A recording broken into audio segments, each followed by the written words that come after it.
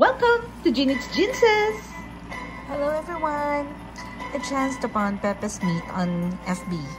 If you're ordering online, you will be redirected to their official website. From there, you can choose your burgers and add to your cart. When checking out, you will be asked for your cell phone number because they will confirm through SMS your orders and payment options. So, ganun din, di ba? Anyways, I ordered the Monday burger, which I thought Mondays lang meron. So the taste, I think my burger is overly done. So hindi siya juicy at all. The patty is thick and the bun is thick as well. So medyo matigas siya.